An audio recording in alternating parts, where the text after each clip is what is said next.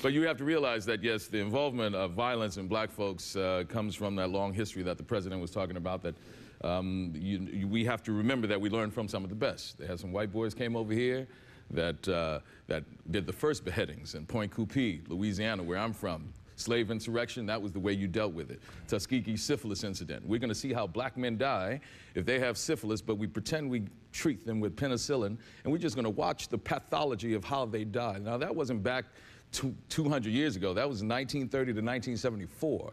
We're talking about giving these wonderful blankets to the Native Americans infected with smallpox as they walked on that trail of tears just to see how they die and to eliminate their population so we can take all of that land. So the violence that is in America has come from a very learned position that was brought here by some Caucasian folks, all right? So now, when it comes to the NFL, you have black men who are taking advantage of this opportunity to go there. So for every 1, 2, or 3 that may have been in the news because of violence, there are another 2,000 that deport themselves as gentlemen, as husbands, as fathers, and as great professionals. So we must remember them also.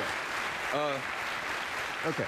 So, but you know, but yes, people are responding to that. They see that image of that black man. You know, one of the MacArthur Foundation fellows that just won is a psychologist, Jennifer Eberhardt from Stanford, who deals with racial messaging and inequalities that people is either learned or subconscious, that when you see me in a certain situation, you think violence. If they see you in a certain situation, people don't see violence. So the image of the black man being violent has been perpetuated for a long time.